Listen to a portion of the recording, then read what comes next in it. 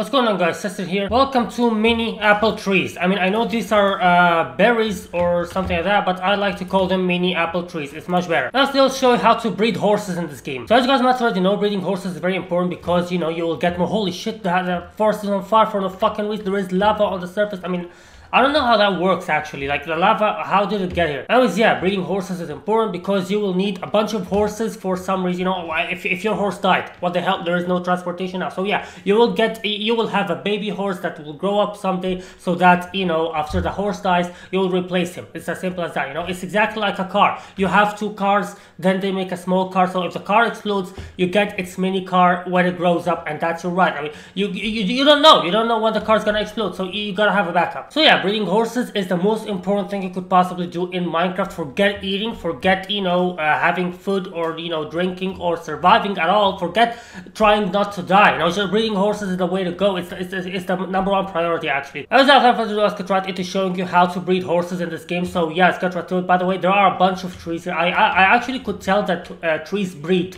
as well, you know, trees breed somehow, you know, there's a lot of them. Alright, so the first thing we want to do is where to find horses. Now, obviously I'm a creative, so I can, you know, spawn a horse out of nowhere, but I don't want to do that. I want to show you where to find horses, where to look for them. So horses usually are found in plains or savannas. I'm not talking about the savannah, which is like in the song Savannah Oh Nana. The other one is Havana, but that's a completely different story. The savannah basically is, you know, a large plain area of grass that has very few trees. So obviously this forest right here with a million trees in it, you will not find horses in here. You know, horses, in order for you to find a horse, you need to look for them in the plain or savannas, you know, in the plain grass, you know, saying a bunch of grass. I don't know how to properly say it in English, but I could say it in Arabic if you want, but I seriously doubt you understand, so I'm trying as much as possible. Exactly like this place right here, you know, a plain area with very few trees. Maybe there is a tree or two once in a while, something like that, and there's a bunch of grass all over a place. That's where you can find horses. Now basically it's gonna be in a herd or something like that.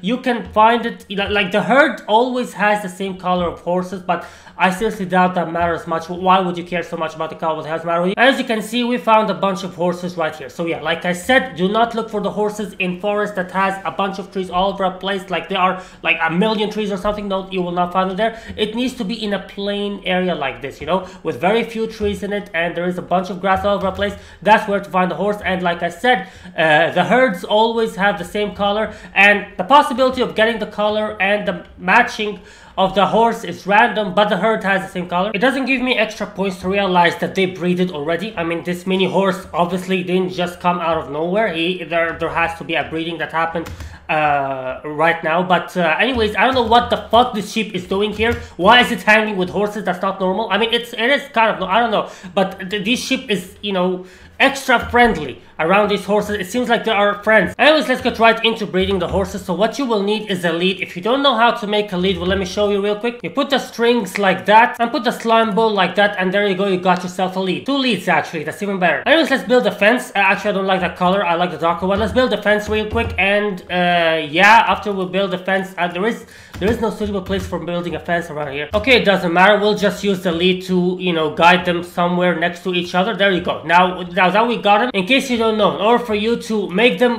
go away from the lead, you right click, and to make them come with you with the lead, you right click, and so on and so on. Anyways, here's the best way to actually make the horses breed. First of all, you will need a bunch of gold ingots, and then go to the crafting table with the gold ingot. Place the gold ingot right here, and you'll find the gold nuggets. So yeah, holy shit, that's a lot of gold nuggets. I've wasted so much gold ingot. But yeah, okay, now one gold ingot actually translates or crafts into 9 gold nuggets. So don't turn everything into gold nuggets because that will give you a bunch of them. Also, we're going to need a carrot. Now you can actually make them breed with regular carrots, but you know, the golden carrot is gonna be super effective, so it's much better to actually use a golden carrot than using a regular one. Now here's the thing, if you use the golden carrot and try to feed it into a horse, it will not eat it, it will just refuse it. Why the hell's that? Because you didn't tame it. So yeah, you will need to tame the horse first in order for you to be able to feed it. Now, in order for you to tame the horse, you will need to get on its back, and holy shit, this horse is so easy. You are so easy, Mr. Horse. You loved me immediately. If only girls were that simple in real life, man. You know, you just go talk to them and they fall in love with you and you live happily ever after. But girls are so complicated. Alright, we tamed the first horse. Now, where the hell is the second horse? I left it right here. It literally van. Oh, there you go. There you go. Okay, let's just get the lead and go with it. Obviously, if you're using the lead in survival, it's gonna be a little bit harder. You know, you will need a bunch of leads because they break easily. But yeah, we'll get into that. But anyways, yeah, there's the second horse. Let's try to tame this one as well. So yeah, let's see how long for. Okay, this one is a little bit harder than his friend over there. It's much harder. The other person, the other friend of yours actually got tamed immediately. What the hell's the matter with you? You literally look exactly like him.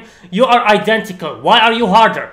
Why are you hard? Can we? Oh, there you go. He fell in love. Now it's actually, let's just set the time to day. Now that we've tamed both horses, what you want to do is to feed them the golden carrot. So the first one, we feed him golden carrot, he fell in love. Second one, we feed them golden carrot, and that's it. Now they are interacting.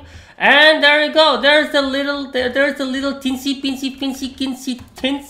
little pony right here. I looked at, he actually looks exactly like his parents. That's a nice touch by Minecraft. I would have guessed that they would not really care much about that and you find a completely different horse, but no, they actually care about genetics, and you know, the genetics of parents actually matter in Minecraft. That's kind of cool. He doesn't eat a golden carrot, or actually he does, but he doesn't exactly fall in love with you because, you know, he is the son of them, so he is yours. It doesn't really need to fall in love with you. He will be he'll be more loyal to you than his parents. That's one thing actually. When you breed any type of animal, their son is gonna be more loyal to you than his parents ever would be. Okay, let's just get out of here. Anyways, that's all about how to breed horses in this game. Hope you found this video helpful, and yeah, you can actually start your own horse farm. You know, you can get a bunch of horse and feed them all golden carrots and make it, you know, everyone is with everyone, and get a bunch of tiny horses. You don't even know who their parents are. It's gonna be hilarious. Like I said, breeding horses is the most important thing in Minecraft. Forget about surviving. So forget about everything. It's just about breeding horses. That's the whole game is about. It's the most important thing. And yeah, that's all about how to breed horses in Minecraft. Hope you found this video helpful. I just said that, but I'm gonna say it again. I don't care. But yeah, that's all. Thanks for watching, guys. Later. Bye. Holy shit, I have acne. I've been like that the entire video. Oh my god. Wow. Look at how symmetrical they are. They're exactly above my eyebrows. That's awesome.